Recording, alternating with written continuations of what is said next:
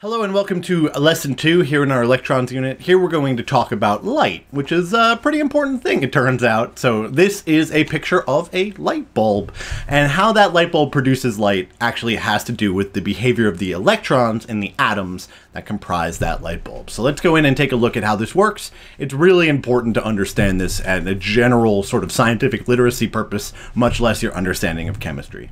So light is just one small little piece of a larger phenomenon known as electromagnetic radiation. And so this picture is showing you all of the different types of electromagnetic radiation. It encompasses things like radio waves and microwaves and X-rays and gamma rays. And you can see visible light shown in almost the middle of this picture. Please note that the wavelengths and the frequencies that are shown here, this is a logarithmic scale, so everything is a power of 10 larger or smaller. And you can see that visible light occupies a range approximately from a little bit below 400 nanometers up to a little bit above 700 nanometers in wavelength. We'll talk more about what that means as we go forward. But visible light and all of the other types of electromagnetic radiation are all produced through the same process. So let's go in and look at that process and how it works. Here is how light is produced. I'm going to let you see it, and then we'll talk about it. So watch this animation closely, otherwise you're going to miss it. Cool? I'll show you again. Cool. So what's happening here is that electrons are interacting with energy. The electrons of the atom are absorbing energy. Now they can't just absorb any amount of energy, they can only absorb specific amounts of energy, what is known as quantized amounts of energy. When they do that, and you see that happening here, they enter the excited state. In the excited state, the electrons move further away from the nucleus. They move to a more energetic position around the nucleus of the atom.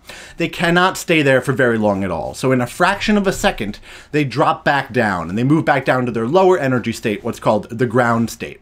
And when they do that, they have to release the quantized energy that they had absorbed before. So they release that as a particle of light, what we're going to call a photon. That photon has a particular wavelength and frequency. So it's this transition from the ground state to the excited state, and then from the excited state back to the ground state that produces electromagnetic radiation. Let's look at the example that Niels Bohr looked at when he first thought about this. This is the light that's produced when hydrogen is heated. So when we heat hydrogen up, we get the spectrum that you see here. We only get these 4 different wavelengths of light. Each of these different wavelengths of light has a different color that we perceive with our eyes, and of course it has a different amount of energy that is released. We actually see this with every element that we do this to. So every element produces a characteristic spectrum of light. And that's because every element has its own particular electron configuration, something that we'll talk about a whole lot more in depth over the next couple of lessons in this unit. This image is showing you 4 different elements, and you can see the spectra that each of these elements produces when you subject them to an amount of energy. This is what we would call their emission spectra, because it's the energy that they are emitting as their electrons transition from the excited state back to the ground state. This is actually used to identify different elements. You're actually going to do this in your chemistry lab. We're going to do what are called flame tests. And so in flame tests, you're going to take a sample of an element as a dissolved salt, a salt dissolved in water, and we're going to subject it to a high heat. And that sample is going to produce a characteristic color of light. This graphic shows the colors of common ions that can be used in flame tests, though we won't be using radium, for instance, in our own flame tests. And you can see the colors that they produce are all unique and characteristic of those particular atoms, because those particular atoms have particular electron configurations, and so their electrons will move to particular locations and then produce wavelengths that have particular colors. This is, of course, also used during fireworks. So the characteristic colors that you see in fireworks are due to the use of different elements in the salts that are packed into the firework. So if you want to make a green firework, for instance, you use a barium salt. Or if you want to make a blue one, you use a copper salt. It's kind of cool when you look at fireworks if you know this, because you can see the salts that they're using to produce the different colors that you see when fireworks are ignited and detonated. Both this graphic and the graphic previous come from the Compound Interest website, Compound Chemistry, and that's a really great place to go if you want to see some really cool graphics and learn some really cool things about chemistry.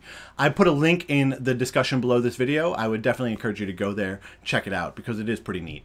So an important thing to remember is that all electromagnetic radiation is produced this way. It's not just visible light.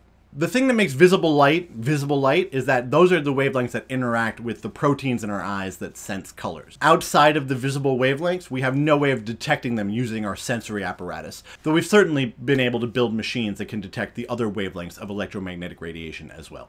Thanks for watching our discussion of light and electromagnetic radiation and how it's produced. Make sure that you can do the following things here at the end. Make sure that you can describe how light is produced at the atomic level.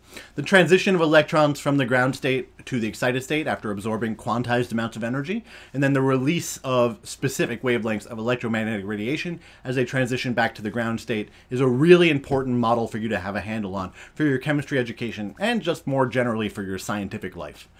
Also, make sure that you can explain why different atoms produce different spectra.